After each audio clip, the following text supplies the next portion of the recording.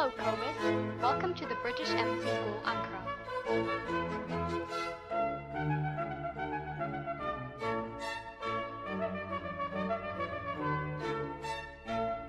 We're your rate. We hope you enjoy our science video. We're going to be showing you how light can be used to create optical illusions. Watch the tube as it's placed into the larger tube. The tube appears to become invisible. How? Of course, it hasn't actually disappeared. So what's happened? The illusion is based on the ways that light interacts with different materials. Some materials allow light to pass through them. Some reflect light. Some absorb light. And some reflect, changing the direction of the light as it passes through. Most materials do a combination of these. Let's go back to our test tube. Normally, light would be refracted as it transmits through the glass, because the glass is denser than the air. Then it would refract back to its original angle when it transmits through the air, because the air is less dense than the glass. This allows you to see the boundary between the glass and the air.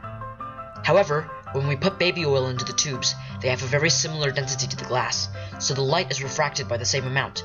This means that we find it difficult to see the boundary between the glass and oil, so the test tube appears to disappear.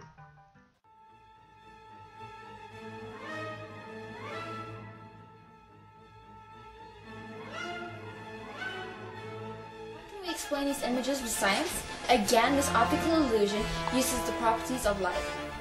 What you need is a material that reflects light and transmits light, like glass, or perspex in this case. Although perspex is mostly transparent, it reflects some of the light that hits it. Normally the light that transmits is a lot brighter, so you can't see the reflection.